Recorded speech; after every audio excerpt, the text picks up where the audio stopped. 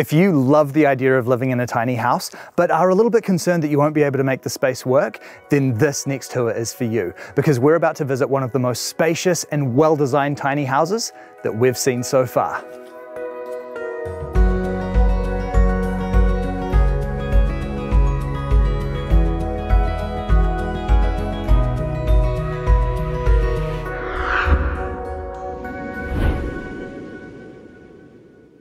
Hey Rebecca, it's great to see you. Hi Bryce, thanks for coming. It is my pleasure to be here. And what a beautiful tiny house you've got here. Thank you. So first of all, can you talk to me about what it was that inspired you to build a tiny home? Yeah, I can. There's a series of unfortunate events that led me to be single, 40, with a small child and homeless. So I ended up landing on my sister's doorstep. She lives here and she's got all this land. And the rental market was awful, so we thought about building tiny.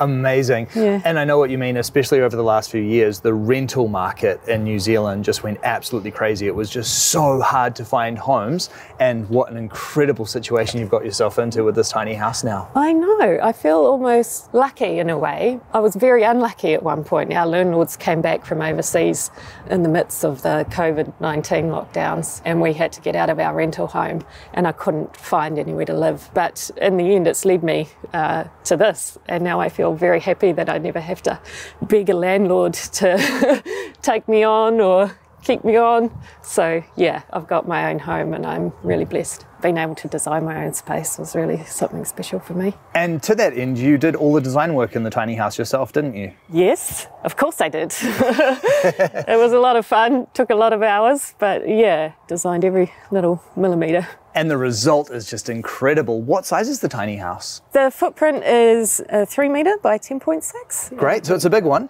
Yeah, it's a big one. Yeah, which is necessary because you live here with your son. I do, yeah. My little 4-year-old boy, and he takes up quite a bit of space for a tiny person. They do, yes. Yeah, and I didn't want to compromise on the space. I wanted this to be my home for a long time. Yeah. I'm used to living in small apartments, but it's better because you don't get all this when you're living in a city apartment. You certainly don't. The views from here are just incredible. Can you tell me about the parking space you've got here? I got really lucky with a sister who has this expansive amount of land. She lives right next door to me, which is also a massive bonus. I love her to death. And she's got 5 beautiful kids. And the smallest one, she just adores my son. So they spend a lot of time together, and she comes over and babysits sometimes, and I get to go out and do some exercise. Perfect. It is perfect, yeah. I'm really happy. Well, it sounds like it's a great situation that's working well for everyone. Yeah. No, it's really good. I'll run their kids around, and they help me out with Hugo a lot of the time as well. So, yeah. And could you talk to me about the design of the tiny house? Yeah, I can. It looks like a tiny house, doesn't it? They all kind of look the same, and that's because of the constraints that you're working within. You know, they have to be a certain width. So I haven't sort of tried to do anything special about that. I've just worked within the constraints I had. And yeah, the colour choice went for black because I knew that I wanted the white joinery, and anything other than black just looked a little bit insipid. So I just went for the real contrast and have black and white. Yeah, nice choice. Very classic, and it looks great. Yeah, so I'm not trying to be anything that it's not. It's just a funny looking object at the top of a hill. And then this deck that you've got here is quite special as well, isn't it? Because this is actually a system that you've designed. Yeah, it is actually. It's called the Ready Deck system, and I designed it while I was getting my house built. I was working with the builder and just talking about what I do. I was at the time working on a wall system and wanted to translate that into decks. He gave me the motivation to actually turn it into a product for tiny homes, and that's what I've done. Yeah. Fantastic. So this is the original prototype. I'm just living on the prototype now, but pretty exciting venture for us. Absolutely. So it's sort of like a modular deck system that's designed to be used with tiny homes, so it can easily up and move with the house. Yeah, that's right. It's freestanding, so you can put it anywhere. What a cool idea. Thank you. Yeah. Well, I would love to see what you've done on the inside of this home. Can we take a look? Yeah, of course. Come in. Thank you very much. Wow, this is absolutely spectacular. I can see that you have had an incredible amount of fun designing this place. Definitely have. Really like light, open spaces. So having the double height space in a big part of this home was really important to me. Yeah. I would easily say that this is one of the most spacious feeling tiny homes that I've ever stepped into. Yeah, thank you. I spent a lot of time drawing this up in CAD and rendering the spaces and really understanding what it's going to feel like. So yeah, I kind of knew it before it was built. I knew how it was going to feel, and it felt right. Yeah, as you say, you've got the double height in this part of the home, but you've also got all of these windows that extend right up to the ceiling. And where there aren't windows, you've got the mirrors, which is such a nice touch. Yeah, making the most of the light was really important to me. So I love mirrors, not because I love myself. I just love what they do to a space. And the styling in this home is so beautiful as well. You've got these big flowing curtains and all of the white and the touches of gold and pink. It's just such a lovely space to walk into. Thank you. Spaces have always had a real effect on me. Like, they can make me feel desperate and sad, or they can make me feel uplifted and really happy and joyful.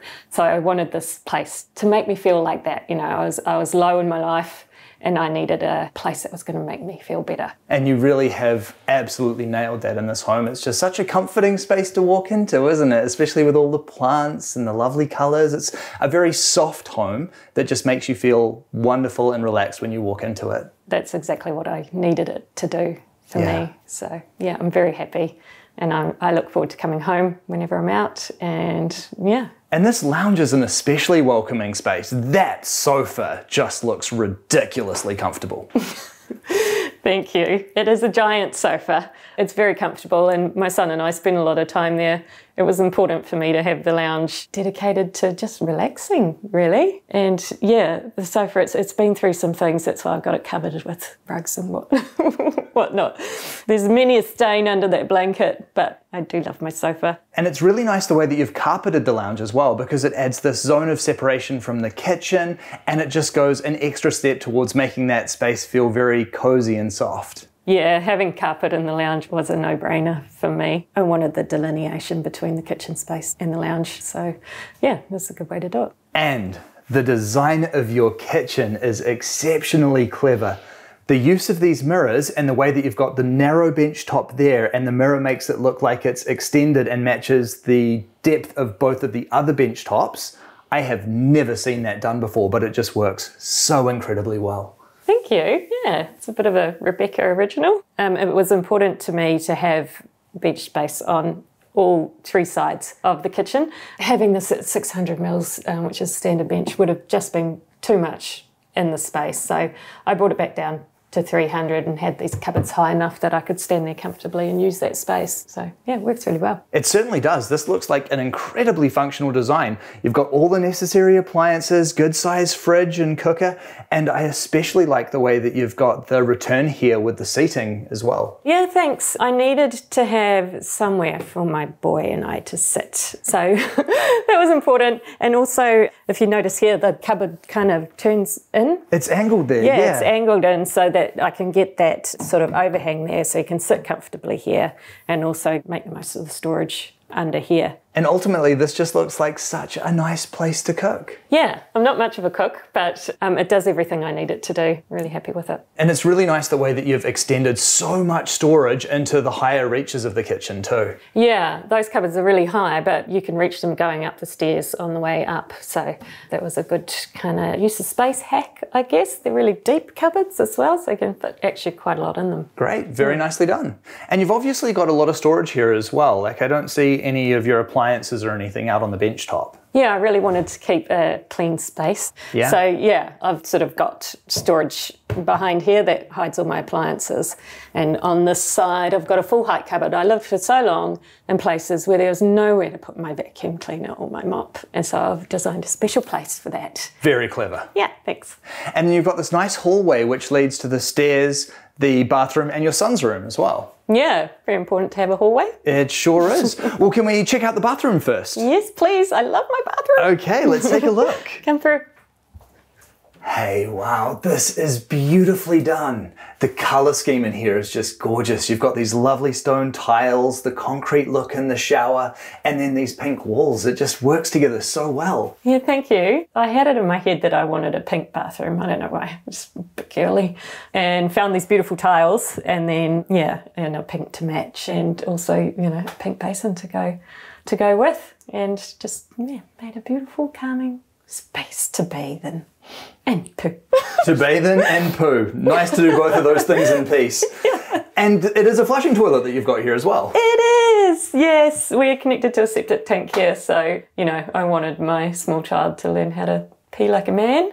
So, yeah, went with the old standard toilet. Good call. Certainly more comfortable for men to not have to sit down with a urine separator. There's no question about that. Yes, I've heard. Absolutely. And the way that you've done the shower is incredibly interesting, tucking it under the walkway like that. Certainly does rule out the option of having a tall partner in the future, though. Well, that's true. I designed men out of my space. It is designed for me, and I expect that Hugo will grow tall one day and also not fit in my shower. But I'm sort of the thinking that should a man want to come into my life, he can bring his own tiny home. And when Hugo gets tall enough to not fit in my shower, maybe he'll be old enough to have his own little pod outside. So I've thought about it all. What a great plan too. Yeah. I like that idea. So men, applications require your own tiny house. Yeah. And next door we've got Hugo's room. Can we check that out? Yes, of course. Come on. Okay. Oh, this is so cool. I was an astronomy nut when I was a kid. I would have absolutely loved this room. Yeah, Hugo loves the moon and the stars. Moon was like one of his first words, and we always look at it and marvel at it. So, yeah, I may have overdone the moons in this room, but no way. I love it. This is great. Yeah, it's pretty cool. It makes the space feel so cozy and interesting as well, and I could just imagine lying in that bed and looking up at the wonderful picture wall you've created. They're all glow in the dark, so when you turn the lights off, it's like this kind of 3D sky effect. It's really cool. Amazing. Did you paint this yourself? I did, yeah. Well done. I really like that. And everything that a young child needs. He's got plenty of storage for all of his toys and enough space where he can play, and then a comfortable bed. Yeah, it's a great size. Never have any trouble. He plays on the floor all the time. Runs up and down the hallway with his cars. Yeah, it's good functioning little space for a little man. It certainly is. I'm quite jealous even now, to be honest. This panel slides across at night, so when Hugo needs to go to sleep and the sun's still out, I can pull that panel across and it blocks off all the light, and it's just a little bit different to a curtain. Yeah, way cooler than a curtain. I love that. Yeah, there's an image on the back side of it as well, so if you're outside the house you can see another moon. What a great idea. That is so much more interesting than just a curtain. And then your room is upstairs. Can we take a look at that? Yeah, my office as well. Oh, cool. I can see you've built a lot of storage into these stairs as well. Yeah, the stairs are working really hard. I've got drawers on the first 4 risers, and then the higher space up here, there's actually a secret door on the outside of the house that opens up to hold all my outdoor gear like lawnmower and line trimmer and just tools and things that I don't want inside. So yeah, very hard working staircase. It sure is. Yeah. Great job with that. And the walkway, really, really well done. I mean, I'm 6'4" and even I can stand up here. Yeah, it was really important to me to not feel like I had to crouch. So yeah, that's why I created the bulkheads downstairs and lowered the shower downstairs so I could get this head height up here. Very good job with that. And again, the way that you've used this huge mirror here just completely adds to the sense of spaciousness up here. It's actually acrylic.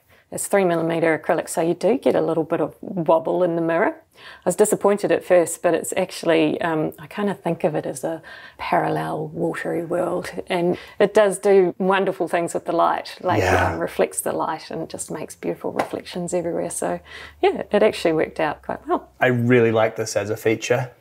And the office, what a cool setup this is. Thank you. Yeah, I'm a bit of a workaholic. I spend most of my time at my desk if I'm not with my son. So it was important that it was a beautiful space to be in. I didn't want it to be tucked away somewhere. So yeah, really happy with it overlooking the lounge. And if Hugo's downstairs in the lounge, I can see him from my office and also get to look out at the view.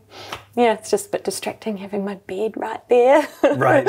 Sometimes, but no, I love it. The call of coziness when you're trying to work. Especially when there's sun puddles on it. I was like, Makes procrastination just a little bit too easy. Yeah. But ultimately, this just looks like such a functional space to work from. You've even got enough space to have the dual monitors and everything, very important for design work. What a cool setup this is. Yeah, it's everything I need. And I've created this little storage space by putting a hole in this wall and creating space under the joinery in the bedroom. So I've got enough room to store all the little office bits and electrical things that need to go in boxes. Nicely done.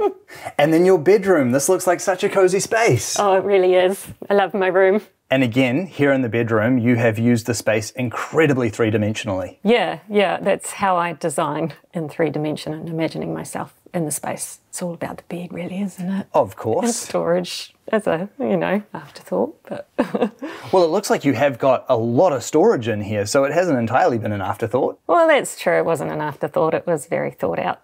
I've only just got the storage unit in. I've got drawers all along under the bed. There's some units at the base there, and then I can fit a set of drawers up here. Great.